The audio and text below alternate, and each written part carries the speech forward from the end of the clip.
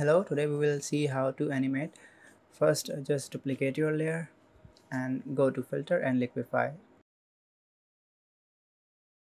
Select the forward warp tool and keep the pressure to 100 and start closing the eyes.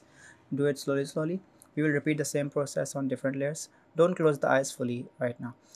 Click OK and duplicate this new layer and repeat the same process until the eyes are like almost closed. You don't have to close them fully. I will fast forward it.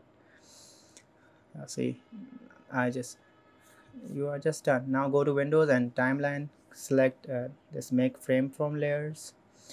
Keep the open eyes one like to 1 second and the remaining one to 0.1 seconds, and that's it. You can play and check. It looks like it is blinking. Now you can just save this GIF image, file, go to export, save for web legacy and save. This is the final result.